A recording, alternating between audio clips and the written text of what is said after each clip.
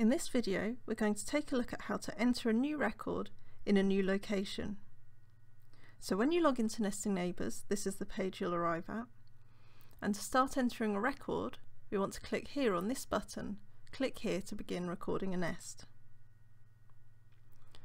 So you can see here that you select the location of a nest in this drop-down, and this is also where we will place a nest in a new location.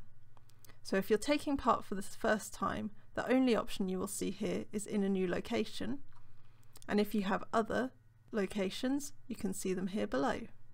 So we're going to select in a new location.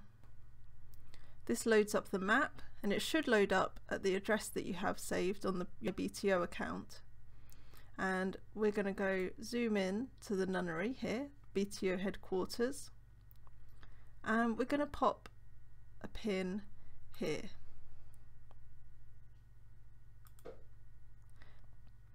So this pin is for us to check nest boxes in the woodland here. So I'm going to call it BTO Garden Woods, as this covers the whole of this area here. It just takes a moment to create the site for us.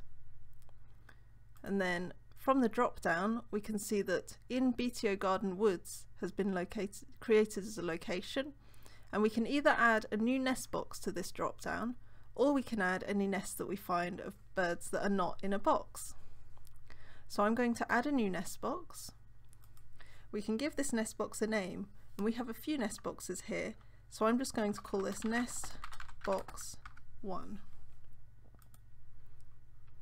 It can help to give them a more user-friendly name, but I have a map with the names of nest boxes written, so nest box 1 will work sufficiently for this instance. So next we can select the species. From this drop down here, you can either put unknown species if you're not yet sure what the species is, and then update this at a later date. You can record an unoccupied nest site, or you can select the appropriate species. So last year in this nest box I had a blue tit. I'll be putting in some historic data as I haven't been able to check the box this year. So this check was on the 17th of April 2019, recorded at lunchtime.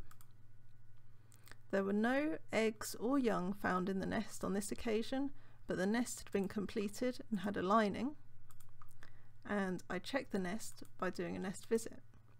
So now we can either add a row below, which we can add more data to, or we can simply save the nest record ready to update at a later date. For information on adding more records to your nest records and more details about habitat and nest box design, please see one of the other videos or refer to the help page.